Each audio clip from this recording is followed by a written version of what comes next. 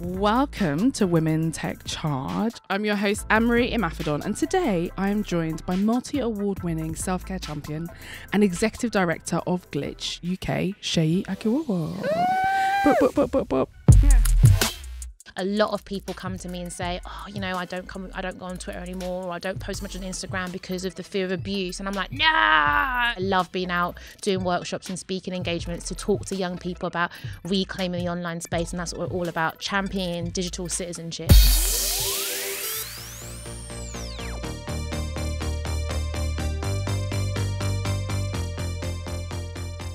Welcome to the podcast. Hey. Thank you for coming. Before we get started properly, can you explain to the listeners what Glitch is? So Glitch is my Oops baby, founded 2.5 years ago after I experienced my Oops baby, because I didn't mean to set this up. Like, you know how people are like, I woke up one day and I had a dream, and that's what Oops baby. But you know, people wake up one day and I woke up and I knew I was going to like make poverty history, and I had a vision about setting up Comic Relief or Band-Aid, or like that didn't happen. It started off, I was a elected councillor. So I was one of the youngest black female councillors representing East London, and I was invited to the European Parliament to make a speech. And this was the time that we were like globally discussing the Syrian refugee crisis and like Europe's response to this. And so, kind of very long story short, some of the French nationale were there. My existence just annoys the far right, and I made an impromptu speech defending a Syrian refugee on the panel. That speech was posted online a few months later, and then it went viral, and then it was posted on a neo-Nazi forum. And I was just like on the receiving end of relentless targeting and harassment. Like, it was unbelievable. And law enforcement were trying their best, but it was not good enough. And so I did a campaign. Yeah. And out of anger. And that was Fix the Glitch. Because I believe that these glitches in the internet is what is stopping the internet and our online platforms from fulfilling its fullest potential. Because I use social media really well. Like, I'm giving myself. I was going to give you the props anyway. Yeah, but yeah, I'm giving myself a pat on the back because I use it really well, really positively, really engagingly. I like my GIF game is strong. It is. My memes are really good, and I'm really funny. And like, I don't stalk Idris too much, but I had that. I toe the balance really well. Questionably, I know when that photo of I photoshopped my face next to Idris was a bit too much, but I see I tread the line. So I felt like, no, disrespect was real. Like, I just was like, I literally said, and I feel like I can say this to you because you get it, I'm not a mug. That's literally what I said. Don't mug me off. And then I started this campaign out of anger. I remember when Lucrezia invited me onto ITV to talk about what happened. And who's Lucrezia? She's an ITV London Tonight presenter. Oh, okay. And she invited me on to talk about what happened. And she was like, this is not on. And I was like, it's not on. And so from there, loads of people galvanised around this campaign. And so now Glitch is all about advocacy in the UK, but internationally, working with like the UN and Canada and other governments and quangos, if you like, also with business and tech.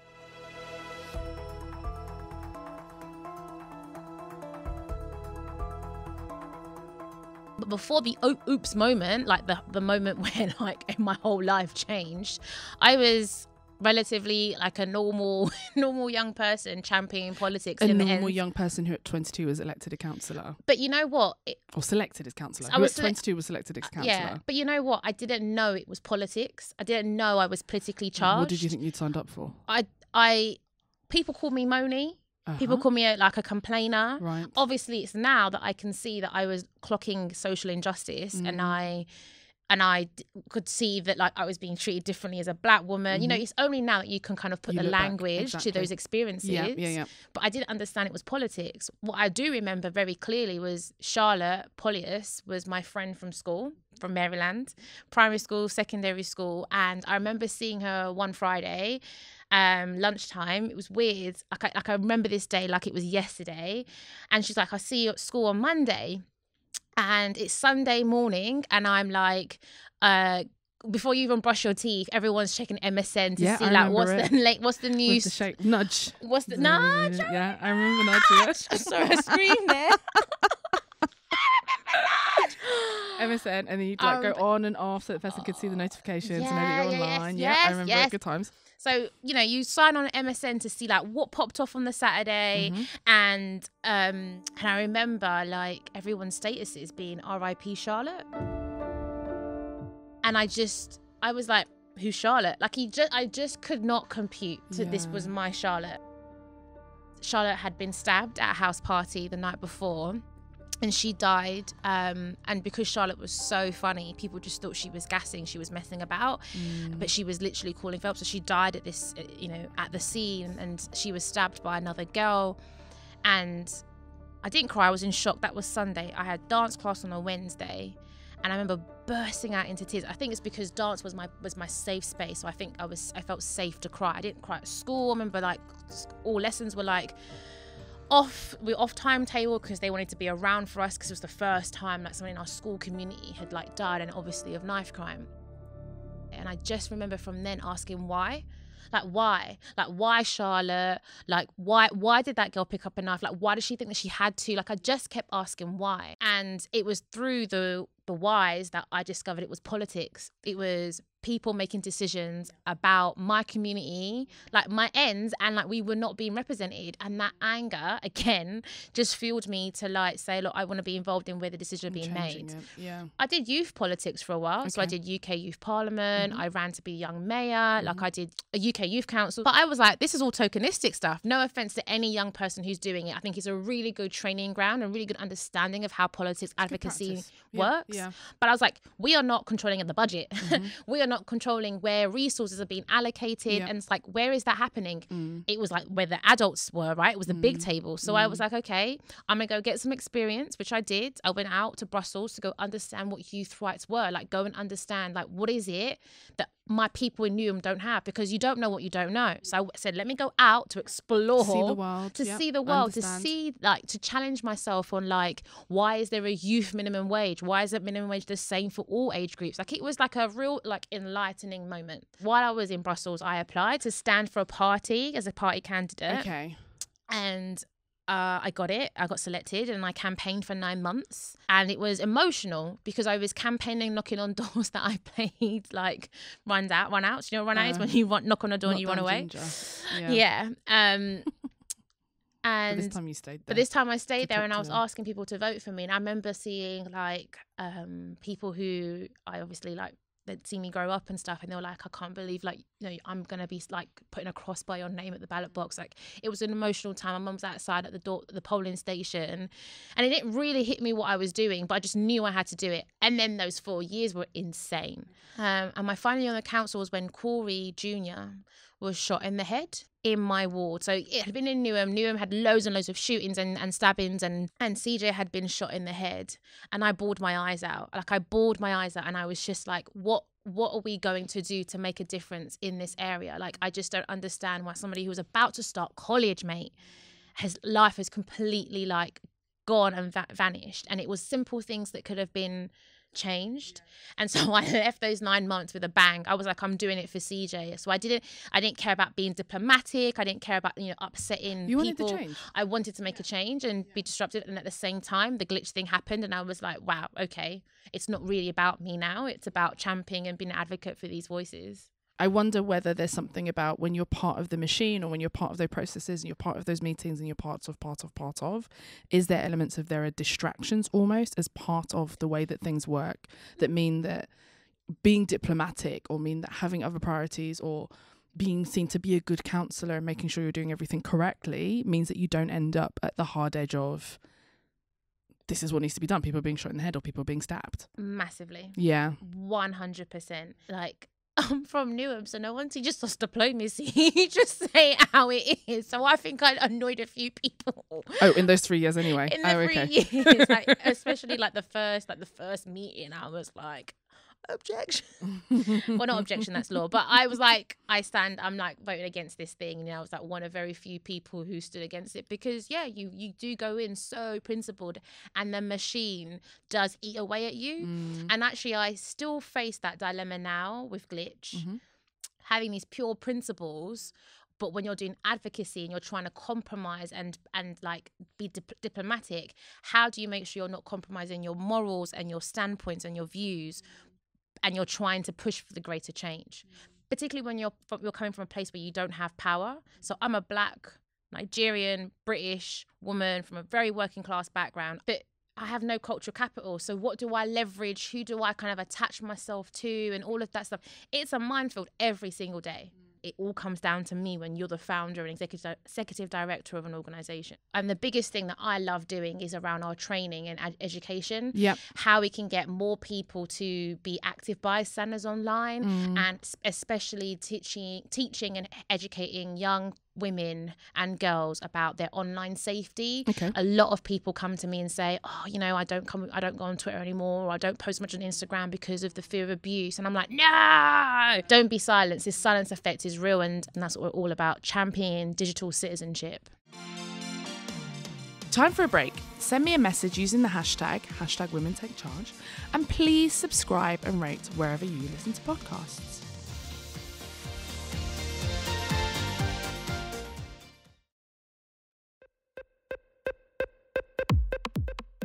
What would you describe yourself as technically?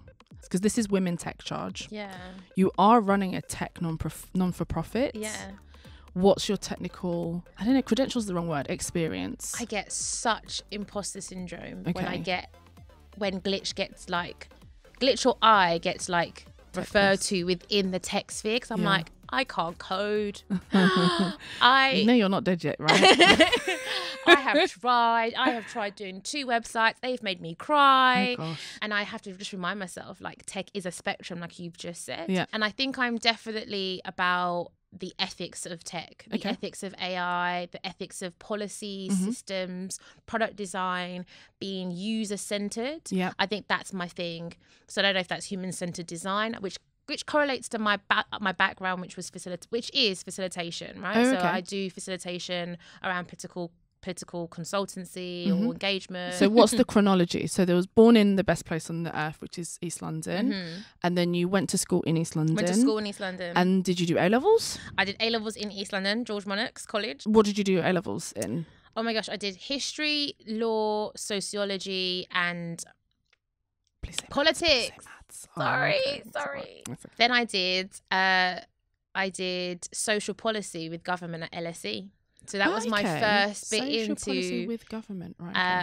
like the applied science, if you like, political science, economic theory, and all of that stuff. Yes, okay. It was hard. Right. That was kind of my first into it, and it was doing education policy that opened my eyes to seeing STEM. The system. Yeah, and seeing how, yes, it was. I started blogging on STEM. If you find the blog, it's very embarrassing. Oh, okay. I started talking about the importance of women being in STEM. You could have, we could have partnered on STEMettes. So I graduated from LSE, then did some international work experience in Brussels. That was the Brussels one. Yeah, okay. I was working for Teach First, supporting the teachers who had graduated, completed their 2 years in a very, very hard school, to get them to still stay active within education policy and championing the ending of inequality in education. Right. And then it was going freelance and saying, like, how can I use my facilitation skills to get more young people interested in politics and defining their political journey for themselves, rather than having to go or follow our party kind of institutions that we have, like our party politics. So I was ahead of the game. I predicted the failure of our political parties way, way, way before we've seen it happen now. And then I was able to get a job doing some stuff around in the Commonwealth and we're in the Middle East and North Africa. Okay. Getting young people thinking about politically engaged as well. Yeah, thinking about their communities and these soft skills that they could use to give back, and it's been amazing.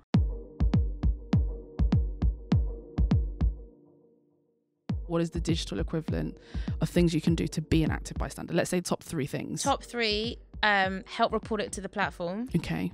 reply engaging to the post as originally intended. So if someone's talking about Black Lives Matter, they're not saying that white lives don't matter or Asian lives don't matter. They're just talking about Black lives don't matter. So reply engaging how the post was originally intended. And that's a ratios thing, or not even? Is that ratios? That's anti-ratios. No, but it could be applied around feminism. If a woman's talking about her experience in dating or her experience like walking down the street, she's not now saying all men. But you know how people go into the mentions and say, but it's not all men. It's like, actually, you're now derailing and gaslighting the person and making them feel bad about an experience that they've shared. So if you reply engaging with the post as originally intended, you help shift it back. Okay, yeah. So that's two. That's and two. Then and then I would say, you're making me pick three. Yeah. Okay, when I be cheeky, I'm going to go four because one a is bonus one. The third and the bonus. Go into their DMs. I mean, don't be annoying. The person who's being under targeted, attack. Right, okay. who's under attack. Yeah. Like send them a direct message or send them an encouraging post, because you like when you're on the receiving end of floods of abuse. Yes. Or someone is stalking you or harassing you, it can feel so isolating. And we are seeing huge impacts of the psychological impact of online harms, right? Yeah. With self-harming, suicide rates through the roof. Like the medical professions have been saying that they've had an increase of like cases all linking back to social media. Okay. So if we can send an encouraging message to someone to say like, I've seen you, or great lipstick, or don't ignore the trolls, but we're not all trolling you, we love you, we support you, that helps kind of provide a light in what can feel like a very dark and gloomy time. Yeah. And the fourth one, the bonus one, is just selfishly, we need more data around this. So I really try and encourage people where possible to document abuse. And we've got a free resource on Glitch's website. Themselves or of other people. If you saw me going through something and you're like, how can I help you, sis? Yeah. I'd be like, can you please document the abuse? Because I might miss some things, or I might have muted my filters. Yeah. So documenting abuse for yourself, but also as an active bystander for somebody else is really helpful. Then we can take that to police and start capturing more data around online harms and abuse. Yeah. It's been a thing that I've been trying to push the most with Glitch, to be intersectional, and I'm really glad that we do. Like we back and support trans women, LGBT, people of colour, and black women. And black women are the most likely to receive online abuse, right? What was the stat? It was like Diane Abbott received. Diane Abbott received so much abuse that she skewed the data for when they were looking at just Labour women. Okay. Like she skewed it off the graph. Yeah. That's how much abuse. But it was something like high 90s or whatever. Oh yeah. Kind of, And women are every 30 seconds a woman is sent an abusive or problematic message on Twitter, and black women are 84% more likely to face harassment online than white women, and we don't have any data around this. Like that's the only data we have. Yeah. That one, right? And I really want to make this point that because I do a lot of international development work, and like you said, I came back from the UN. We're talking about gender equality, and part of gender equality is trying to improve access to the internet and broadband, and I'm all for it. But my bugbear, mate, like you can see me now as well. Like my bugbear is that we are not getting ahead of that. We've not learned from what's happening in the West, where now it's been so embedded in our culture, and the bad behaviours as well have been embedded in our culture. Yeah. We are giving villages and towns access to the internet, giving women mobile phones because we think that's empowering them, but not giving them any education around safety, around like this potentially could make you more target, right? Like you're told to take photos of your private parts and sell that. Like there's a huge complexities around it, and I really want to get ahead of the game now, and that's what I personally want to be into, like post Glitch, or maybe with Glitch if trustees allow me to, is how we can get ahead. At any time someone is given access to the internet, they already have digital citizenship like in them. Anytime someone's thinking about a tech thing, there's a kind of top 10 tips around digital citizenship that they can think about in their innovation. Like guns, kind of you have to pass the test. Yeah, like a digital citizenship license. Yeah. I like this creativity.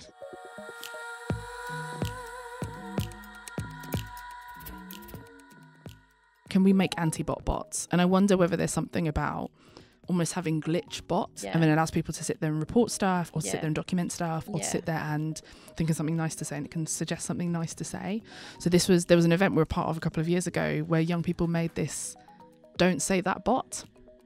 So it would search through Twitter and look for people saying really mean things, and would reply and say, "Don't say that."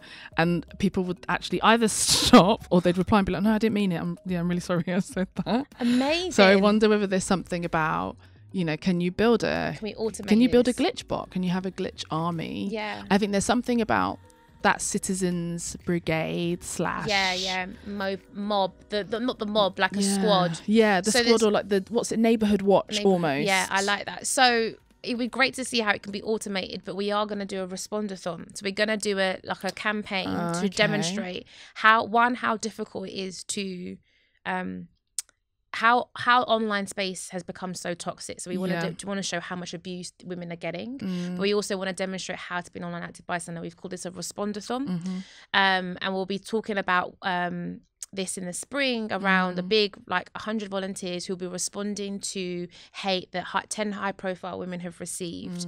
But it would be great to see how that could be automated a little bit more. How do we get tech and AI and all the other trends in the fourth industrial revolution to be in a similar place where we now have the internet, we now have really good ways of disseminating information to a lot of different people, maybe not everyone because digital exclusion is real, but also if they see something where it's like, oh, I wonder whether tech would make this quicker or tech would make this better or make a better experience. I'm kind of wishing and hoping that that's something that we get to quickly. This is digital citizenship. Yeah. That's why I've not called it tech citizenship or anything. I've tried to make sure that the term that we're using just really shows that anyone can have an opinion, should really have an opinion and take a stance on their digital rights, privacy, their digital footprint, their digital safety and security, but at the same time understanding their role in creating a positive online experience, a positive digital experience. Because if you do then go on to be a technologist or an AI professor or whatever, that basic fundamental thinking about digital citizenship, rights and responsibilities will be so embedded in you as a value system that we wouldn't keep creating these technologies that are already inherently biased or problematic or have the ills that you've just spoken about. That's the problem. I think you've hit the nail on the head there. It's the people that have that agency and people that have power and that are creating need to have that embedded in them. Yes. And up until now, it's been you need to have maths embedded in you. This is it. And that's the sole qualification for being part of it. This is it. This is what you do so well. You're so collaborative. You don't hold space. Yeah, you've got an open door policy, particularly to women and black women, and it's amazing. And I think that in itself role models how we should work in this tech space, where I've been around people who make me feel, no, wait, I take that back because I believe no one can make you feel anything, right? Okay. But I've been around people who I have now felt like, oh my gosh, I need to go away and do a master's at OII, the Oxford of Institute, whatever it's called. Open Institute, yeah. I need to go and... Also Internet Institute. Yeah, I need to go and get a doctorate by my name to be taken seriously. And actually, no, actually part of it is recognising that lived experience, it's my lived experience that has meant that we have taken this term digital citizenship to a whole nother level. Before, people were talking about it in the terms of digital literacy and knowing how to code and all of that stuff, which is amazing and we need that. But that kind of ethics point to it, that kind of policy accountability of platforms, of business, of tech, of government, that was missing. And that only comes from somebody who isn't in that space. But I want the both though. Yes. So I feel like the digital literacy enables and empowers and brings the digital citizenship to the truest form or the best form of itself. 100%. So I feel like because people have been made to feel like that, they aren't even participating. So the only way to reverse that is to say, fine, I'm going to teach you how to make a website so you know how a website works. And then now you can know, okay, everything's like that on the website. And it's like, yeah. So now can you tell me whether you're okay with the robot making this decision about... whether you were the criminal that was there or not, that kind of thing. I think you're right. And I think it should be our digital right to be taught proficiently. Exactly. That's exactly the digital space and tech. And then therefore with rights come responsibilities. And it's around this idea of being an online active bystander, around reclaiming our online spaces the way we do the offline spaces. I totally believe that. And I think that's, if anyone's listening to this, I would encourage you to really think about how you can help make the online space safer.